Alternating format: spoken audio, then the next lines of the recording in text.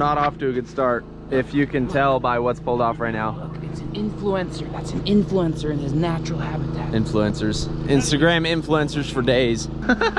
No. No. We can't do that. No, the vlog's legit. This ain't one of those like... No, this is real shit. This is real shit. That's hot. Okay, don't touch that. Don't touch the thermostat. This isn't one of those like fake YouTube vlogs where they're like, yeah, bro, we sent it hard.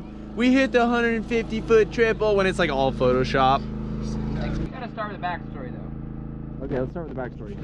One of the seals on the diff after we got it back wasn't sealing, so there's a little drip in the shop. There was a little drip in the shop on the front diff, and we weren't that concerned about it, but our whole bottom skid is one piece, so we figured, okay, the diff's been sitting in the car for a couple days full of oil.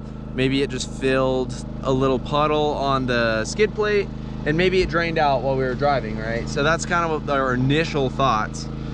And Jeff, I'm just trying to like get information from Jeff. He takes a picture and it's like half a quart on the ground, and I'm like, oh no, this isn't good. Like, does this have anything to do with why our front diff pump's not on?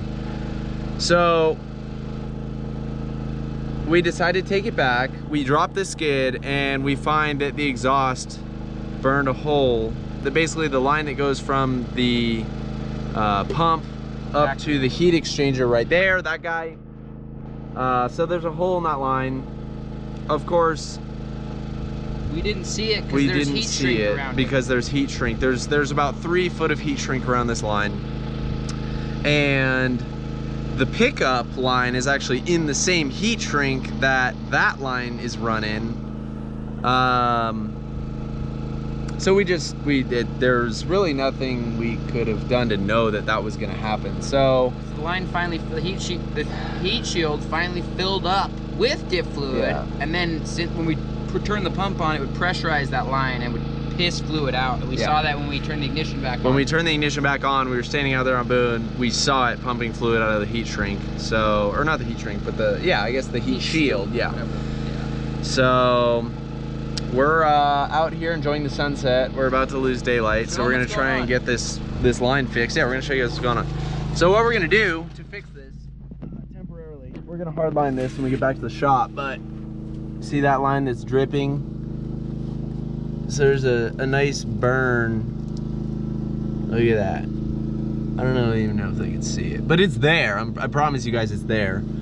Yeah, just my luck. We're used to it by now. We're used to kind of stuff like this, so okay. The splice should work. Yeah, we're gonna splice it up and get back on the road.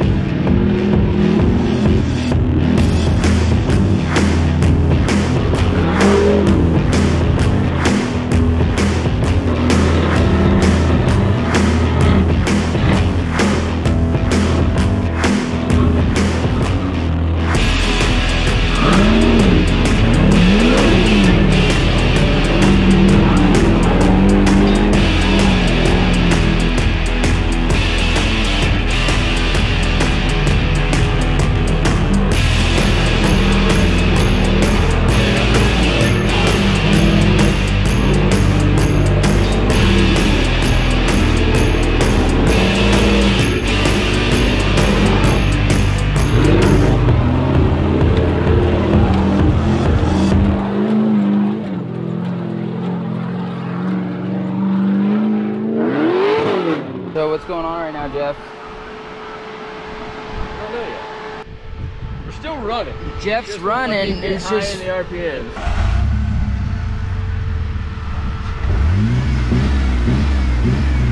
hold on.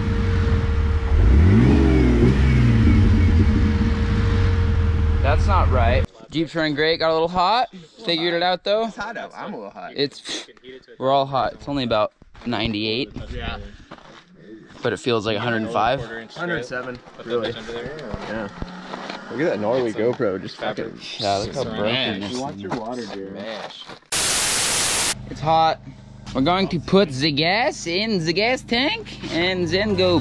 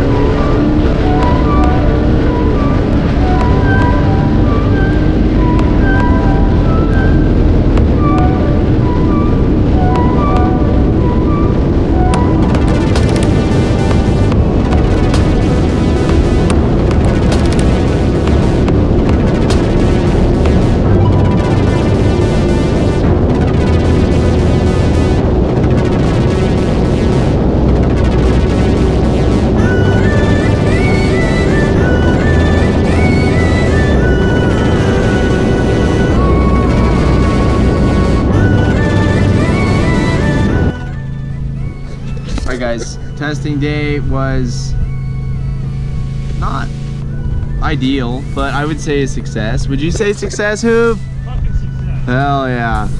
It was a little different than I expected. I expected it to go a little smoother, but it was good.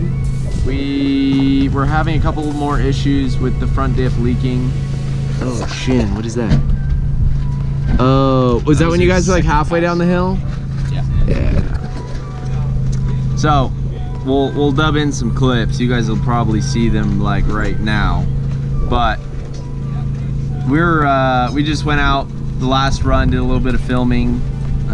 We're ripping it. So I'm excited. The car is faster than ever. We just picked up another 10 miles an hour in some of the straightaway whoops that I like to.